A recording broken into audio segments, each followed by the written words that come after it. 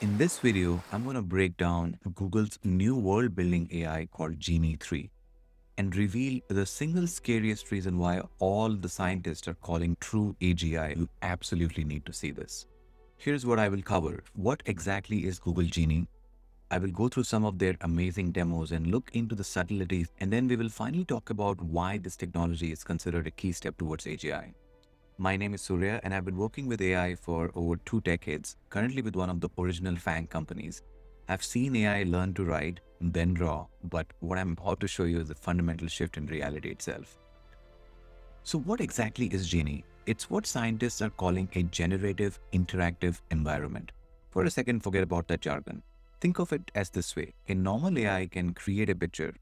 A world model AI like Genie can create the entire digital space behind the picture and then hands you the control. It basically learned how to do this by watching over 200,000 hours of videos of 2D platformer gamers from the internet. It was never told the rules. It just watched, and on its own, it figured out concepts like jump, run, and interact. But the new version of Genie 3 goes far beyond 2D cartoons. Genie can actually model physical properties of the world. For example, you can experience natural phenomena like water and lighting and complex environmental interactions. For example, look at this demo from them. This was created from a single prompt, a jet ski during the Festival of Light. And as you can see, this is so interesting. There are mirrors on both sides where you can see the reflection. You can see the reflection of light on the water, and you can see the interactivity on the keyboard, right? So as someone is pressing right or left or forward, it is moving in that direction and it is passing through all the lights. You can see the keyboard. And as it goes closer, when it bumps, you already saw the reflection of the headlight, right? It's crazy to believe that this was simply generated with a single prompt with so much of interaction. One of the mind-bending moments for me was when I saw that when it actually went through the lamps, it hit the lamp and the lamp kind of fell apart, right? Imagine the kind of subtleness that this has automatically created. And this is crazy. This is like a virtual world. Now, this is another one which is one of my favorites. You can see that there are birds, flock of birds flying. This is like from a prompt where someone is walking in Illinois. You can see almost like real life birds flying in. The man tries to go closer to the car and he's able to see that. You can see the reflection of the sun, and this is where it just goes very crazy, where he's able to actually interact with the car, open the door of the car, and now you can see he's looking at his own shadow. It's very clear now. He's looking at the plants over here, and then he goes inside the bushes over here and then also checks himself out where he is and stuff like that, right? So you can see as he's moving in, the plants are also moving along with his feet, right? So again, the subtleties here are just in great details. And this is another one where they're mixing fiction with animation to create scenarios and expressive animated characters, right? So in this one, the man is walking in a situation which is almost impossible geography. Mountains are floating, cliffs are inverted, rivers are twisting mid-air, as gravity is itself bending. But you can imagine this would be a very peaceful and Irish landscape. But here, based on the imagination, you were able to create something wild, right? So bringing imagination and thereby like those kind of environments, virtual environments to life. That's another interesting demo from them.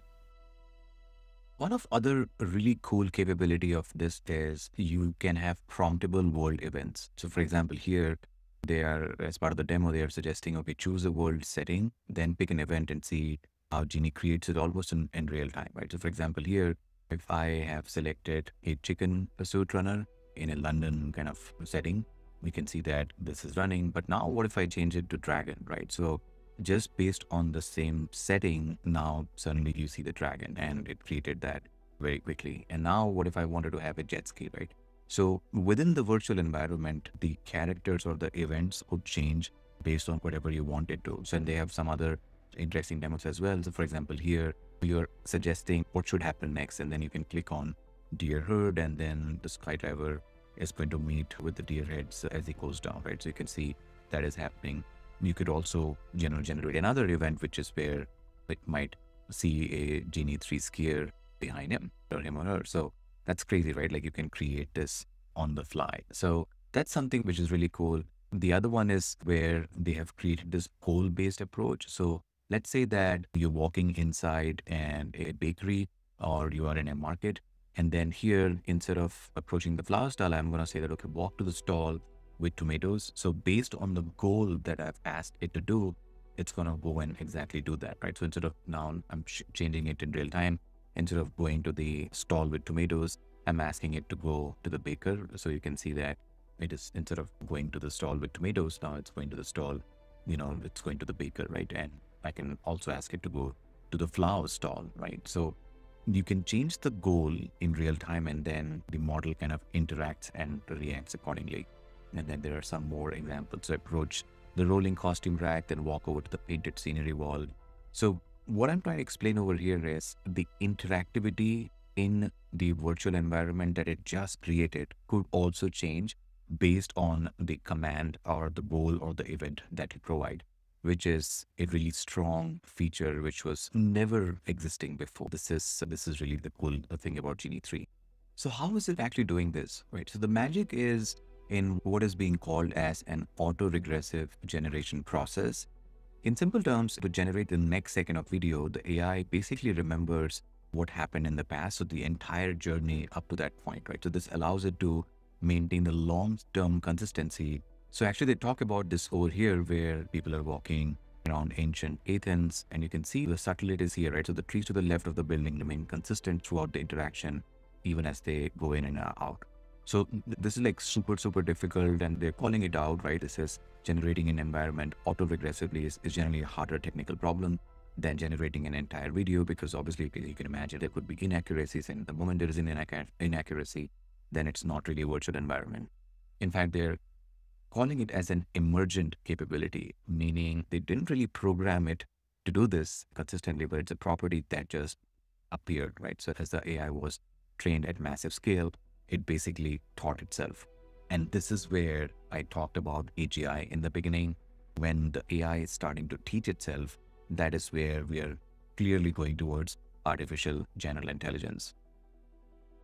So Genie 3 is actually the latest version of the world AI model, which generates the 3D environments. You can clearly see the difference here between Genie 2 and Genie 3. It can generate 720p. It is really good in all kind of general domain, and Genie 2 was fixated on 3D environments. The navigation is amazing. You already saw that. And it can generate up to multiple minutes, of video. So you can imagine the potential over here.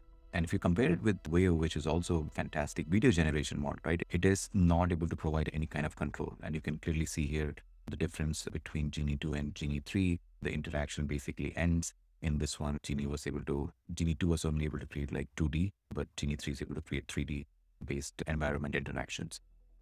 While there's no public release date yet, the technology is already here. We're witnessing the birth of AI that creates entire realities for us and for other AIs to inhabit. The line between the real and the generated is getting blurrier by the day. So, what do you think? Is this the future of video games and filmmaking, or is this the real first step towards our own matrix? Let me know your thoughts in the comments below. If you enjoyed this deep dive, please hit that like button and subscribe for more breakdowns of the latest in AI, and I will see you in the next one.